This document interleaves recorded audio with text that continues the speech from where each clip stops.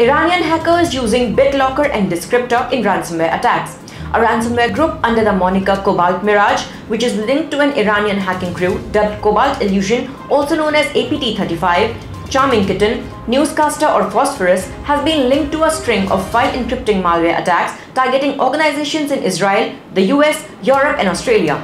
The threat actor is said to have conducted two different sets of intrusions, one of which relates to opportunistic ransomware attacks involving the use of legitimate tools like BitLocker and DiskCryptor for financial gain. The second set of attacks are carried out with the primary goal of securing access and gathering intelligence, while also deploying ransomware in select cases.